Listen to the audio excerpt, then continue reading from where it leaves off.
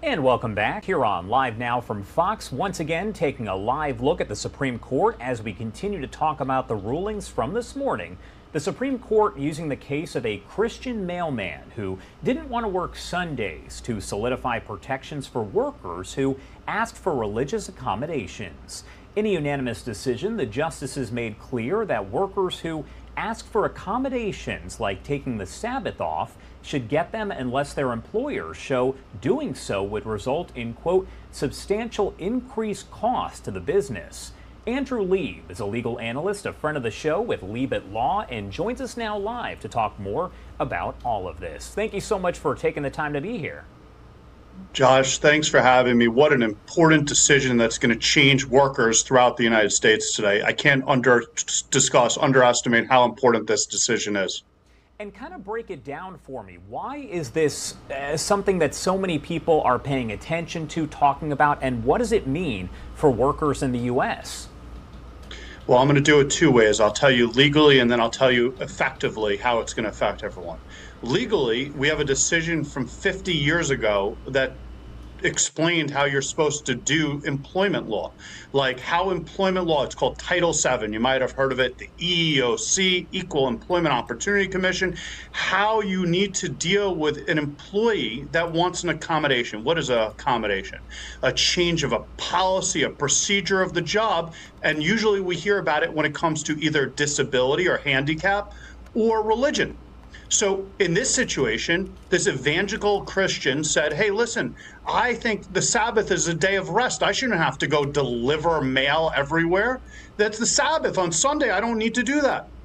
And the lower court, the district court, they said, you got no case. 50-year-ago precedent, it says, as long as the employer can show more than a de minimis cost, they can deny you. This changes it.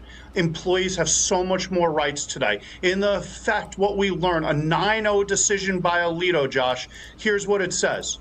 Now, if you are a religious person and you ask for an accommodation, it's a holiday that's not recognized by your employer. It's the Sabbath. You need to wear a different outfit. You need to have a different head covering. Your employer needs to give that to you, except if it's going to be a substantial hardship, which is going to be a fact-determinative decision.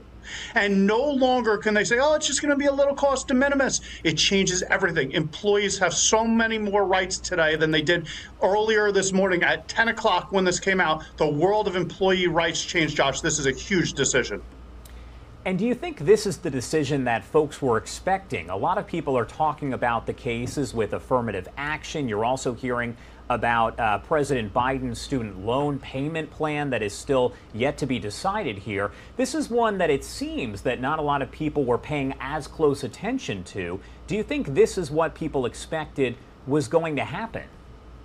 Well, of the three cases you just named, affirmative action, student loan, and this one's going to have the most impact on regular people's jobs. I can tell you that without a shadow of a doubt.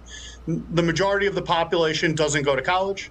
The majority of the population that goes to college isn't affected by affirmative action. It's really a minimal conversation. Same conversation with student loan, college, but everyone works. Well, not everyone, but a lot of people work. The majority of people have worked. Their family works. They need money.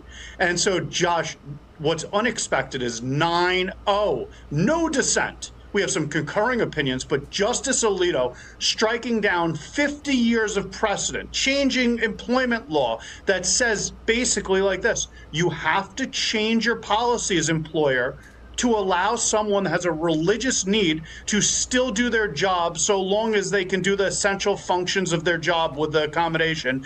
And the only way you can deny them is a fact-intensive, which goes to what type of business you are, what your resources are, how much money you're making, how many people work there. The only way you can deny them, Josh, is if you say, we just substantially can't afford this. We're no longer with a de minimis standard. Employers better speak to employment counsel today, change the rules, and we're going to have a floods of lawsuits coming in.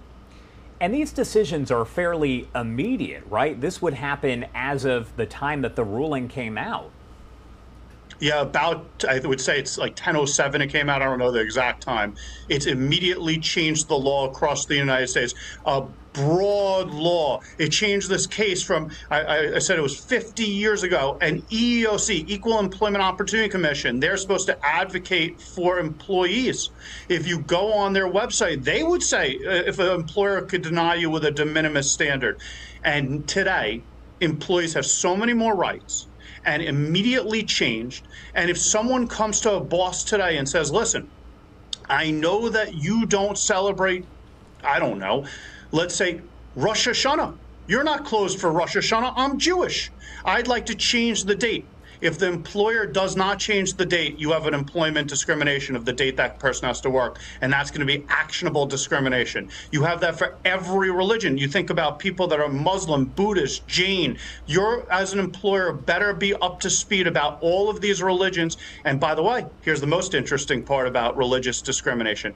It doesn't even have to be one of the goals or rules or protocols of the religion, so long as it's a sincerely held belief by the individual, even if it's strays with the teaching of the Pope and you're Catholic, it's still a religious accommodation you are entitled to, and you can get it. This is huge, Josh. For sure. Is there anything else that you do want to add about this specific ruling here? I think that it really shows you at 9-0, Josh, that these justices are legal scholars first and foremost. We like to pigeonhole them as they got the liberals, they got the conservatives, and yes, sometimes that's true. But I have to tell you, we had majority opinions that were immigration and voting rights, and they span the gambit. And today, affirmative action.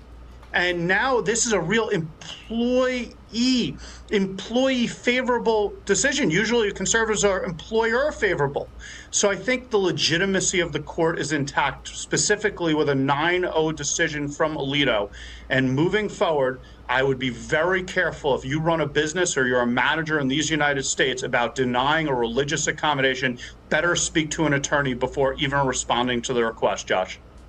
And I do want to get kind of your thoughts now that the ruling has come down about affirmative action essentially being barred from being used when you're talking about higher education here. What are your thoughts on that, and what does that mean implication-wise? Well, my first thought was, why'd they have to write 237 pages? I'm going to be up all night reading this thing. Like, it just keeps going and going and going. Like, the other one was in the pages of the 30s. This one's 237.